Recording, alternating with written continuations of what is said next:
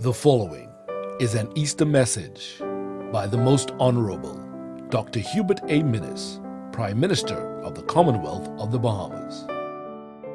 This Easter, as we commemorate the passion, death, and resurrection of Jesus Christ, we are called by faith to remember that suffering, no matter how painful and difficult, can be redemptive.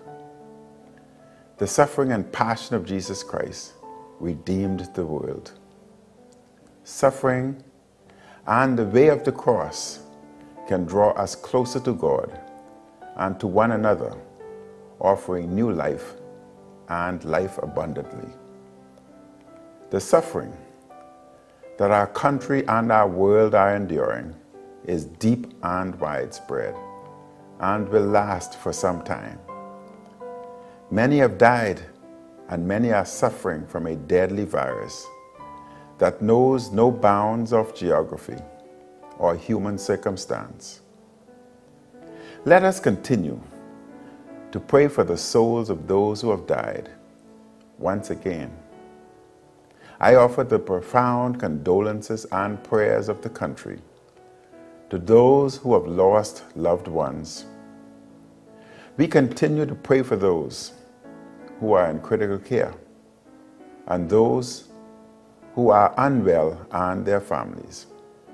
Let us pray for and reach out in concrete ways to those made financially vulnerable and who are afraid and worried. I assure them that we will provide greater and ongoing relief and support in days, weeks, and many months ahead. We are one people, united in love and solidarity. We must also pray for and remember those around the world who have died and who are suffering.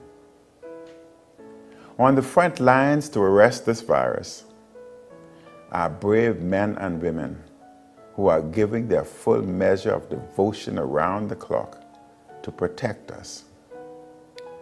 Through their endurance, through their bravery, and through their endless sacrifice, we will conquer and we will recover.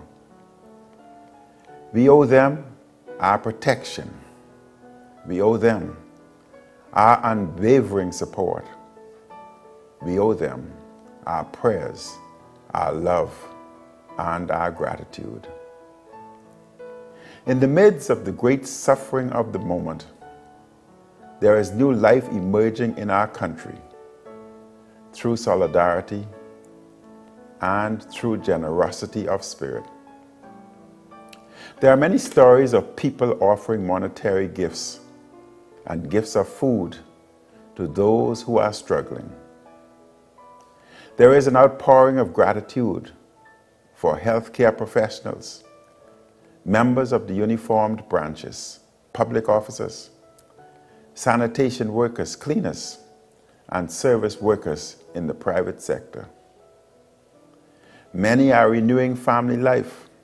Someone told me that he and his wife and children are having lunch together every day, the first time they have done so in years. Friends and families are checking on each other on a daily basis. Many are sending songs, inspirational messages, and passages from Scripture to others. More and more Bahamian families are gardening together. I have heard stories of children and parents planting seeds for vegetables, fruits, and herbs like tomato, lettuce, pumpkin, okra, and thyme. They are planting seeds for new life in their yards and in their homes and in their hearts. Many are playing games together, praying together, cooking together, and enjoying fellowship. We are renewing friendships and connections at home and abroad. We are all called to be more Christ-like at all times, and especially in times of great need. What can we all do, no matter our circumstances, to walk in the footsteps of the Lord, who redeems us and who calls us to new life, even in the midst of the current moment?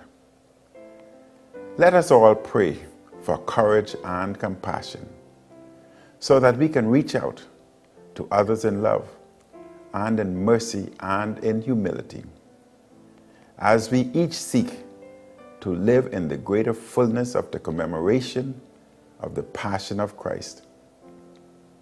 This Easter, let us celebrate and nurture new life within ourselves, within our families, and within our communities and our Bahamas. In the encouragement of Psalm 46, may we remember always that God is our refuge and strength, a very present help in trouble. Therefore, will not we fear, though the earth be removed, and though the mountains be carried into the midst of the sea. On my own behalf, and that of Patricia and our family, I wish you a blessed Easter. May the God of new beginnings continue to draw us to rebirth, to renewal, and to the restoration of our Bahamas. And may He grant each of us new life and life abundantly. Happy Easter. May God continue to bless the Commonwealth of the Bahamas. The proceeding was an Easter message by the Most Honorable Dr. Hubert A. Minnis, Prime Minister of the Commonwealth of the Bahamas.